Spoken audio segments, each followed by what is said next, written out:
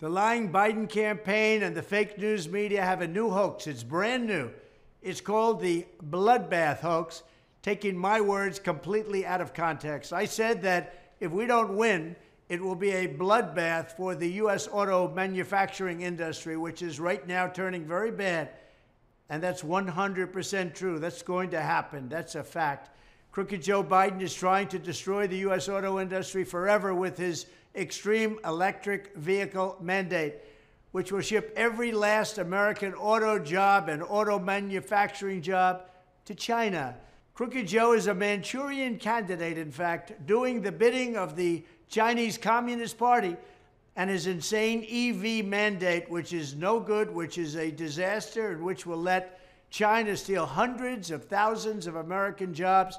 It'll ruin our industry, ruin that particular thing that I was working so hard on. We're not going to let it happen. I'm going to rebuild the auto industry. We're going to have electric cars, but we're going to have every form of propulsion, every form that you can have. And we're going to bring back our car industry. It's been stolen between Mexico, China, and so many other countries. It's been stolen from us over a period of 30 years. Mexico took 32% of our car industry, and they're building plant after plant. And you know who's building some of the plants? China, the biggest ones. They're going to build them in Mexico and sell them into the United States, which is going to kill our industry. So I'm not going to let that happen. I will charge them a 100% tariff on every car that China makes in Mexico, and that's going to stop them from pouring in. It will indeed be a bloodbath, but it's going to be on the opposite side. We're not going to allow it to happen. We're not going to allow our auto workers to suffer the word bloodbath. But while I was speaking metaphorically, a real bloodbath is occurring right now under Crooked Joe. It's Biden's border bloodbath. There's never been anything like it. Every day, Joe Biden is setting loose thousands of unvetted, unscreened, military-aged men into the United States from parts unknown.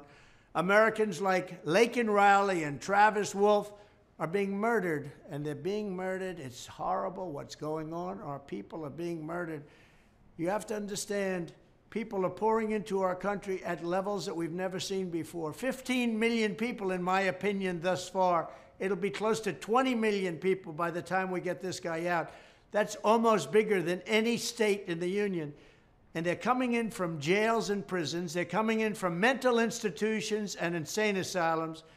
They're terrorists. They're human traffickers. And they traffic in women. That's what they want to traffic in. That's what they want to do. And we had it almost stopped. We had the safest border in history. Now we have the worst border probably in the history of the world. Every day, innocent citizens are being killed, stabbed, shot, raped, and murdered because of Biden migrant crime. It's a new word, a new term. It's migrant crime, but we call it Biden migrant crime because he's responsible for it 100%. Yet the same fake news media that is pushing one hoax after another never wants to talk about that.